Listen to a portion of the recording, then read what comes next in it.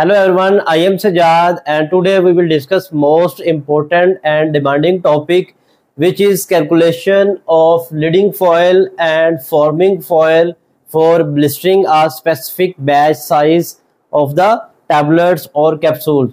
If you are working in pharmaceutical industries, you know that we always required a specific quantity of printed foil and base foil for blistering of a batch. The question is how we can calculate the exact quantity of foil required for blistering our batch. Suppose we have a batch size having number of tablets 5 lakh and we want to blister this batch. Each blister contains 10 tablets, so number of blisters will be 5 lakh over 10 is equal to 50,000 blisters. If you do not know how to calculate blisters from number of tablets, the link of video is given in description.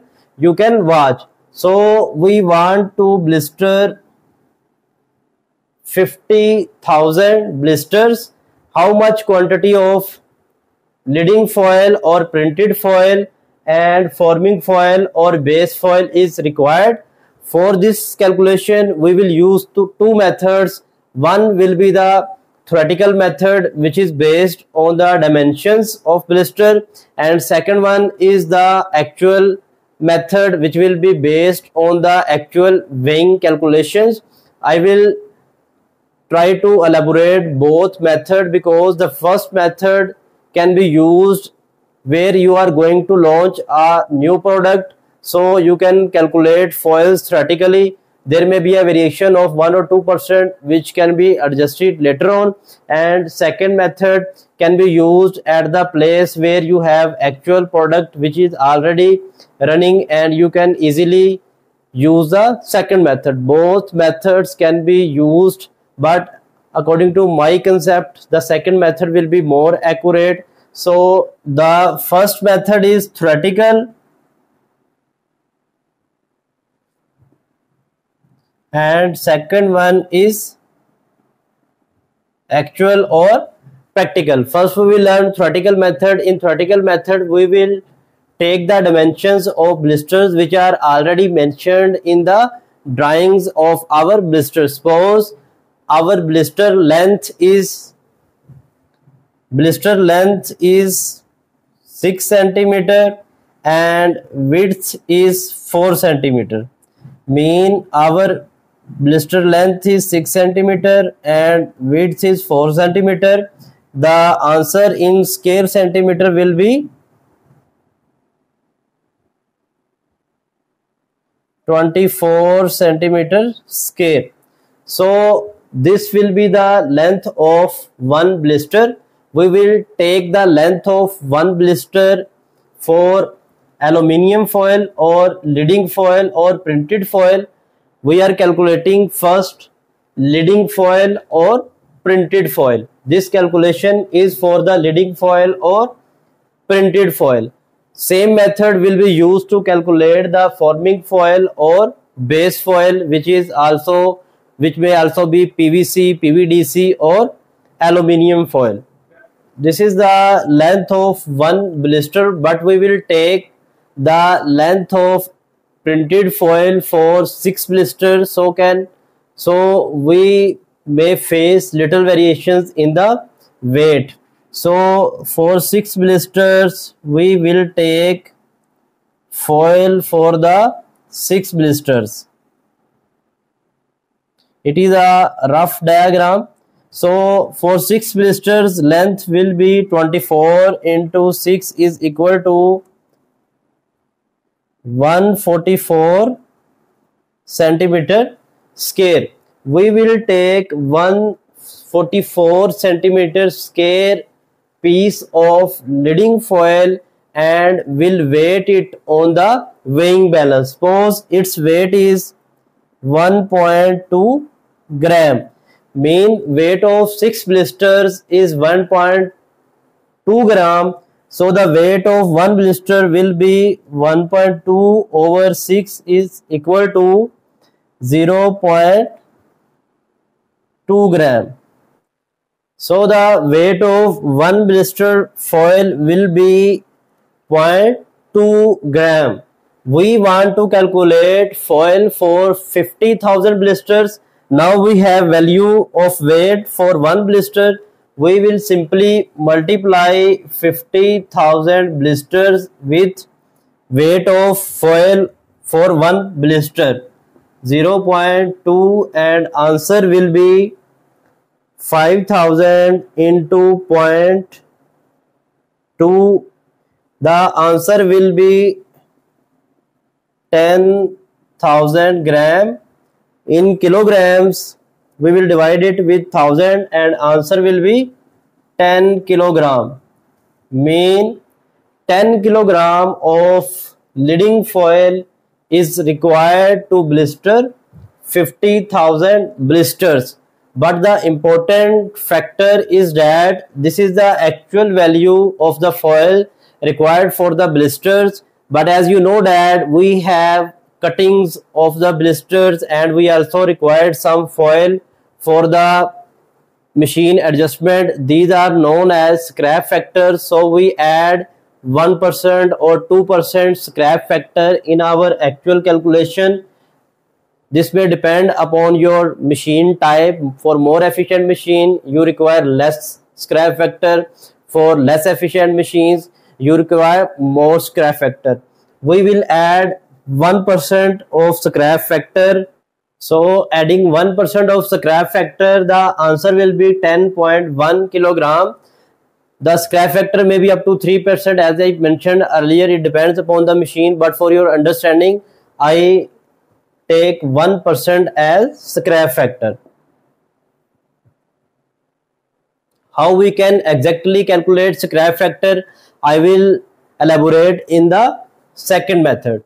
So in the same way, you will calculate the weight of forming foil. Mean you will take the dimensions of one blister for forming foil, PVC foil, PVDC foil, and will take up to 6 blisters or 10 blisters depending upon your feasibility. You will calculate the average weight, then will find the weight for 1 blisters, and in the same way of calculation you can calculate the weight of forming foil required for blistering 50,000 blisters.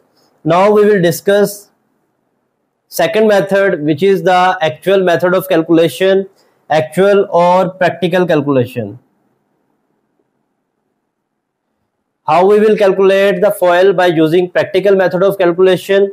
In actual or practical method of calculation, basically we take the exact foil required for one blister. Mean we will install the tooling required for a specific product on the blister machine and will run this foil to take the actual dummy blister, mean empty blister. The blister taken will not be sealed, mean the heat or pressure will not be applied for sealing.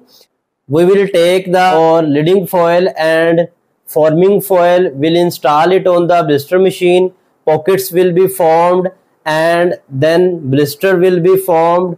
Leading foil will come over the forming foil. One most important point is that we will not use the sealing, mean our heating or pressure will not be applied at the sealing station. So after cutting we will get the same foil pieces for the blister. Mean it will have a printed foil piece and forming foil piece with the pockets formed. So we will take these pieces. You can take in the same way we take 6 or 10 blisters. Here you can also take 6 or 10 blisters and then weight them to check the weight of foil for 10 blisters and will calculate weight for one blister by taking its average. Suppose we have a printed foil and we have these are the pockets which are actually formed in our forming foil. So first of all, we will take 6 pieces of the foil for the leading foil and we'll check its weight. Suppose its weight is 1.5 gram, and in the same way we will take 6 pieces of forming foil, suppose PVC foil, and check its piece. Its weight is 2.5 gram. By taking its average for one blister, the weight of foil piece will be 1.5 divided by 6 is equal to 0.25 gram for leading foil, and 2.5 divided by 6 is equal to 0.41 gram for the PVC foil. So for 50,000 blisters, we will simply multiply it with the 50,000 and the answer will be 0.25 into 50,000, 12,500 gram, and in kilograms the answer will be 12.5 kg.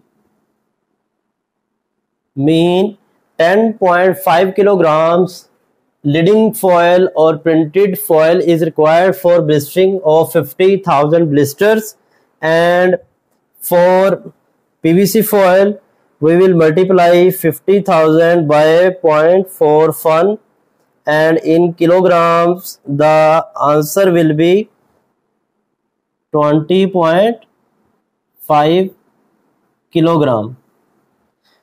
These are the actual values. We will again add scrap factor in these values. You can add 1% scrap factor in the same way as we added previously.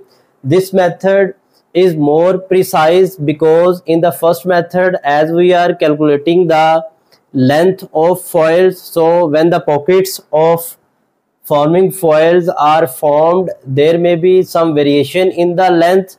So you may observe more variations of calculation in the first method, but in the second method, as we are taking the weight of original piece of forming foil with formed pockets, so the weight will be actual and there may be less chances of variation in calculation.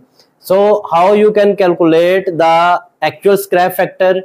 For actual and practical calculation of scrap factor, which will give you the exact value, you know that when our blister machine is running, a web is formed or scrap is collected in the form of web on the top of the machine in the form of a roll. So when your batch is blistered, you can calculate the number of blisters and the web formed. So by weighing the weight of scrap which is collected in the form of web and the initial blisters which were removed during the machine adjustment, by calculating the weight of machine adjustment, empty blisters and the weight of web, you can exactly take the value of scrap factor and you can add those scrap factor in the foil values. So you can take the exact value of leading foil or forming foil or base foil.